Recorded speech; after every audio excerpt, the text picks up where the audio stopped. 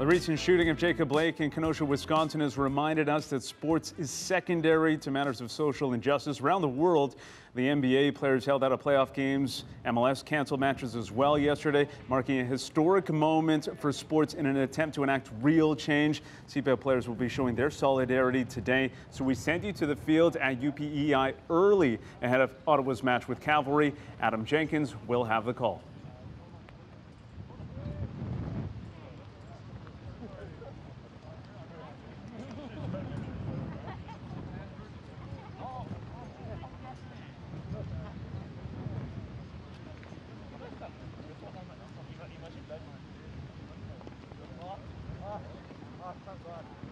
Nothing has been normal about 2020, and that might be the understatement of 2020.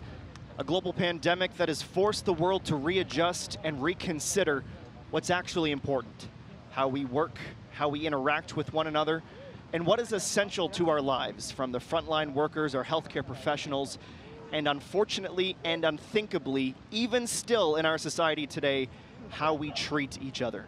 Throughout the year, we have seen constant and continuous instances of police brutality and blatant and abhorrent racism that still inundates our daily lives.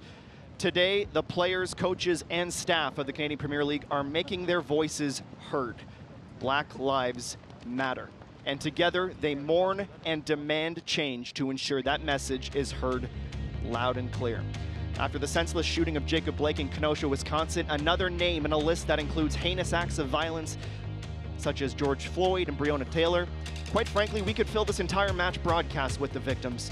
The players have decided to band together to use their platform of professional athletes on a global stage, once again, to make sure that message is loud and clear.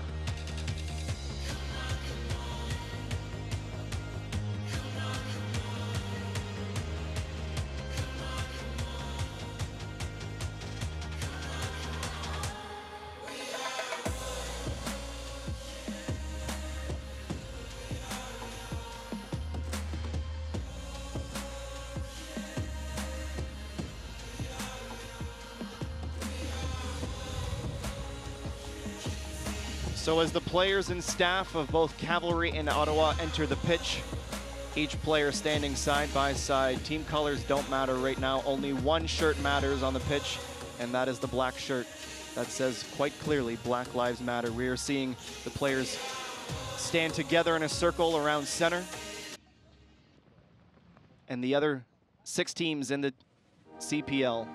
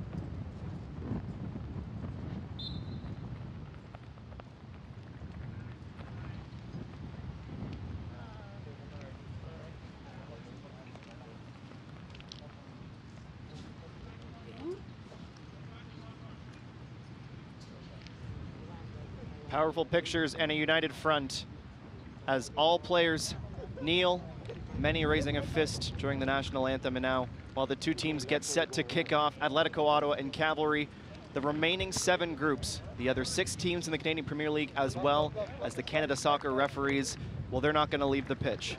They will stand with arms linked around the perimeter of the field. We're being told for 8 minutes and 46 seconds.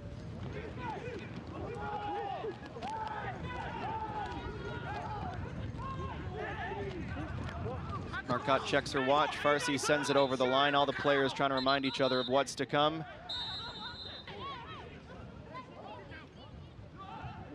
Miriam Marcotte reminding everyone what's really important right now.